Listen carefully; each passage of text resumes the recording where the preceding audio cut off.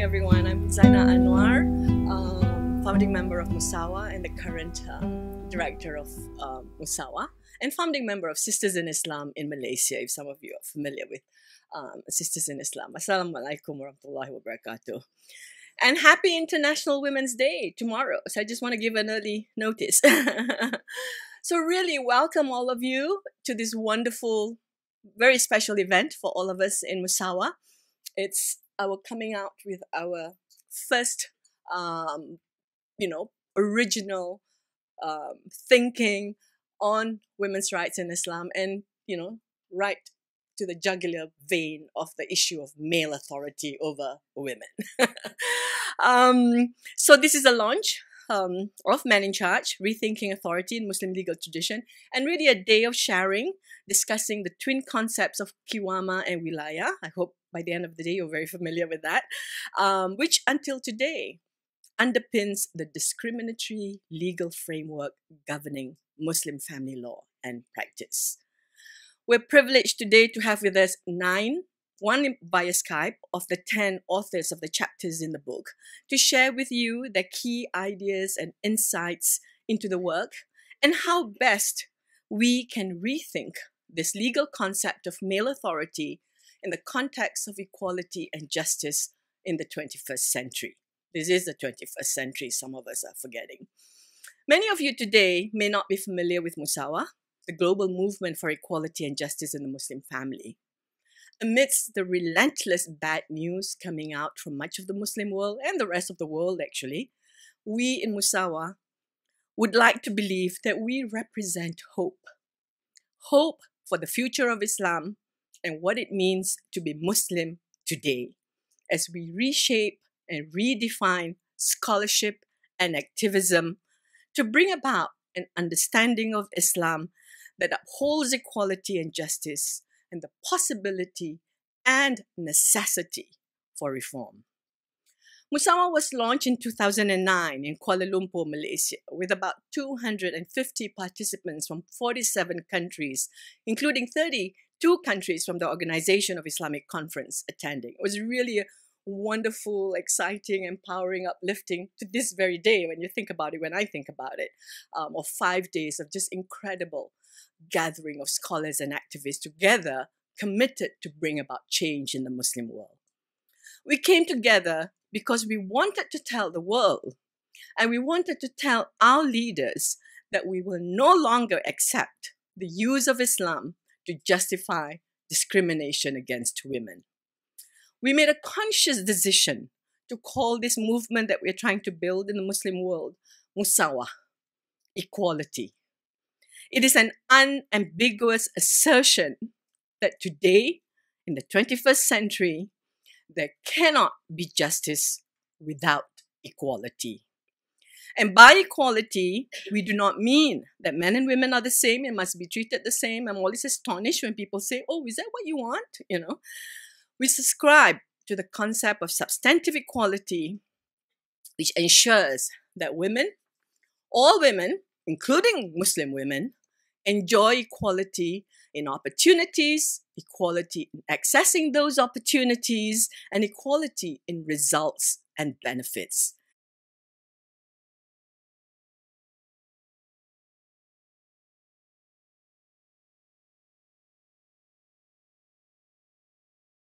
And that the state, our government, is obliged to recognize the differences between men and women and level the playing field, and take action to ensure that all laws and policies, even when they are made in the name of Islam, include a gender perspective and uphold equality and justice in substance and in outcomes. Musawah was initiated by Sisters in Islam, the Malaysian women's rights group that has been engaging with Islam from a rights perspective since 1987, way before the rest of the Muslim world and the rest of the world woke up to the impact of political Islam on women's rights and human rights.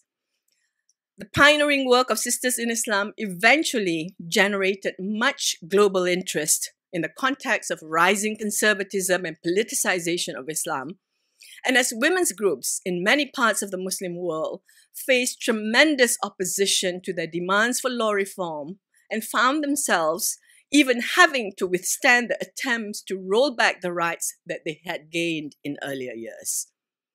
Very often, Muslim women who demand justice and equality and want change to discriminatory laws and practices are told this is God's law. It is divine and therefore not open to negotiation and change. To question, challenge, or demand reform will supposedly go against Sharia. Weaken our faith in God and lead us astray from the straight path.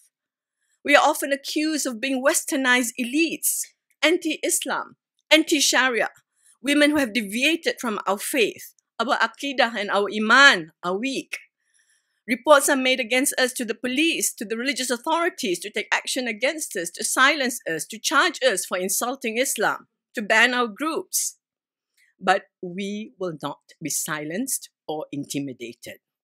As activists, we all know that in order to bring change, we must not be afraid to speak the truth as we see it, to be angry in the face of injustice, to take difficult positions, and to be marginalized and condemned. For many of us, it is an article of faith that Islam is just, that God is just. If justice is intrinsic to Islam, as our leaders like to tell the world, then how could injustice and discrimination result from the codification and implementation of laws and policies made in the name of Islam?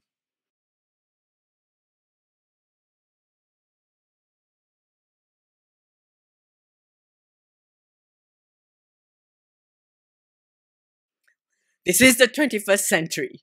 We assert again and again that there cannot be justice in the world without equality. We live in a world today where women's rights are considered part of human rights, where modern constitutions of many Muslim countries recognize equality and non-discrimination, where women's daily realities make them the providers and protectors of their families. The continuing discrimination found in family laws in much of the Muslim world today is untenable and indefensible. There is clearly a disconnect between the realities of our lives today and the discriminatory family laws that govern us. This has to end. That was why in 2007, Sisters in Islam and its network of scholars and activists decided it was time for us to come together to build an international movement of scholars, activists, of women's groups in Muslim world that have for decades been working on family law and women's rights in Muslim contexts to share and build scholarship, strategies, and good practices. We spent 2 years preparing for the launch, developing the theoretical underpinnings and the framework for action for the possibility and necessity for equality and justice in Islam.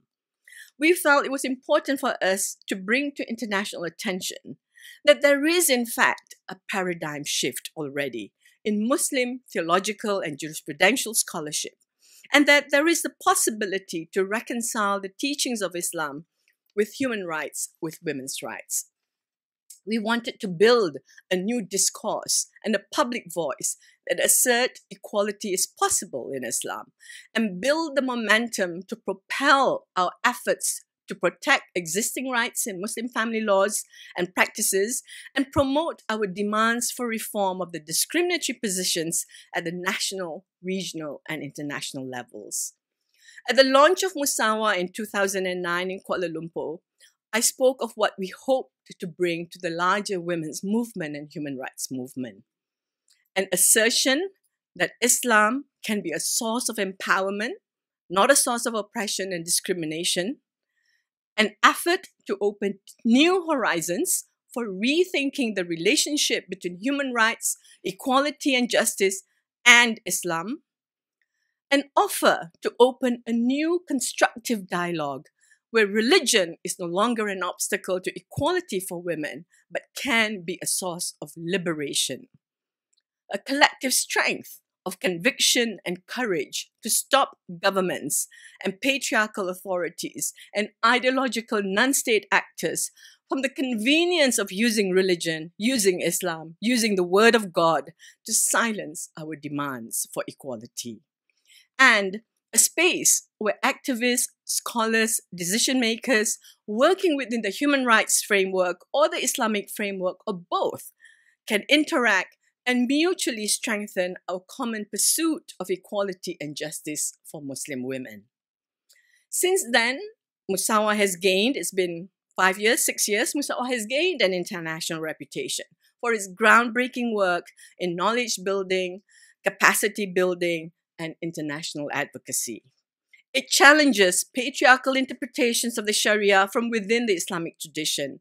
It links scholarship with activism to bring new perspective on Islamic teachings, with the objective of inserting women's voices, concerns, and experiences into the production of religious knowledge and legal reform in Muslim contexts.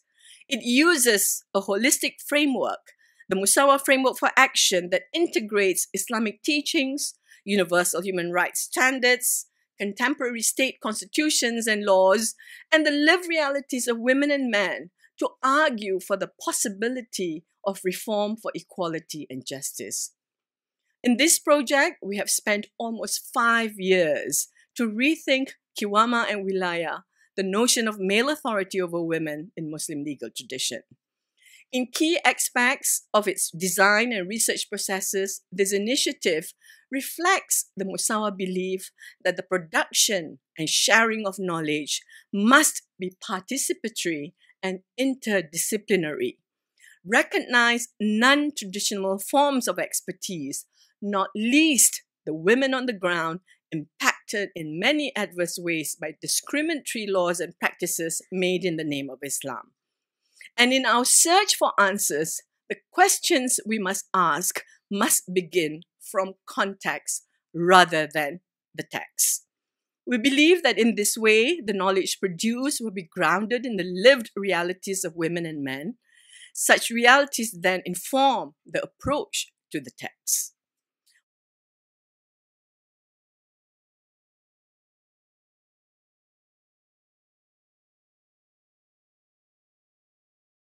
We're looking forward to today to share with you the key insights from this research initiative. And today actually is just a sharing of the first key component of the Musawah Research Initiative, the theoretical part of it. The second component is the Global Life Stories Project. Mulki will share a little bit about that later in the day, but there will be a huge book publications that will come out that, we have participants from 12 countries taking part in this, where we document the realities of women's lives and how Qiwama and Wilaya are impacting their lives on the ground on a daily basis. So we'll be sharing those case studies. And the third component of the Qiwama Wilaya project is really creating spaces and forums for forging new understandings on Qiwama and Wilaya, with the groups taking part in the project in different parts of the Muslim world. Ladies and gentlemen, besides the work in knowledge building, Musawah also works in 2 other key areas: capacity building and international advocacy. Our 7-day short course called Islam and Gender Equality and Justice exposes women's rights activists to how knowledge is produced in the Islamic tradition by examining the methodology and conceptual tools used to build the interpretive and legal traditions in Islam. Participants learn how the Quran is interpreted, how hadith is transmitted, how fiqh is constructed, and explore the possibilities of constructing new understandings to deal with our changing times and circumstances, and develop action plans on strategies for reform and building a voice and culture of public debate on matters of religion. Many find the course empowering and transformative. Some of them are actually here because they're studying here or working in London, as it builds their knowledge and confidence to critically speak out on the impact of laws, policies, and practices justified in the name of Islam, especially on women's rights and fundamental liberties, and build a new public voice of women demanding an alternative understanding of Islam that recognize equality and justice in the context of the realities of our lives today.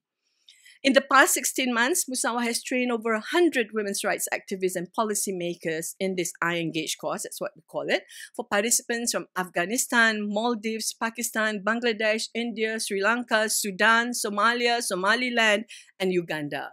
A training for women's rights activists in the MENA region will be held later this year. And more demands, we need to cope with more demands for the training.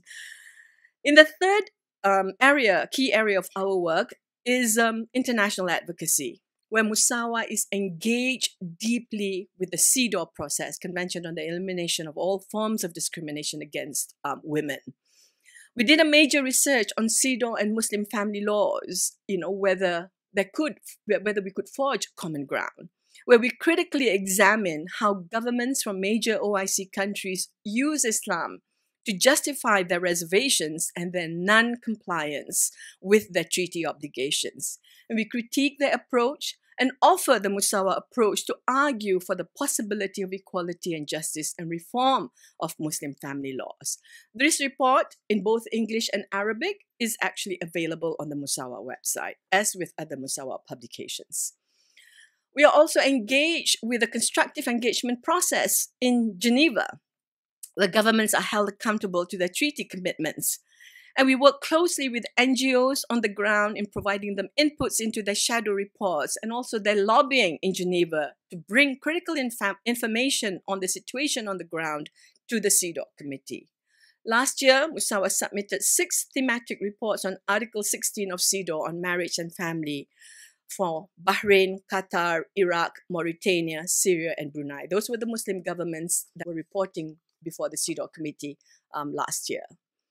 These reports document evidence of discrimination and harm in the lived realities of women and children, challenge state parties' understandings of Islam with alternative rights-based discourse, and link the discrimination against women to the structural roots of inequality in Muslim family laws.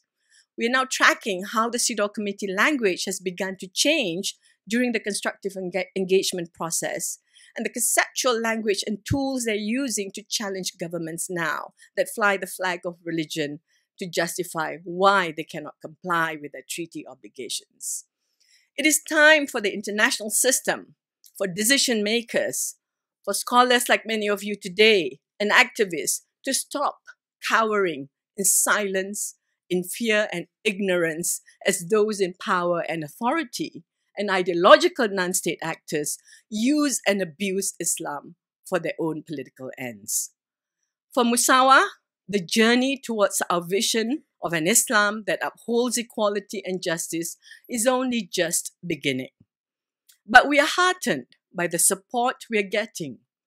From the demands for our trainings from different parts of the Muslim world, to the appreciation expressed by the Office of the High Commissioner for Human Rights and by the CEDAW committee members for our strategic interventions in Geneva and in the UN system, to young Muslim women who tell us, for me that's the most heartening, young Muslim women who tell us how Musawah's work has enabled them to reconcile their faith with their feminism. They can be Muslim and a passionate feminist as well.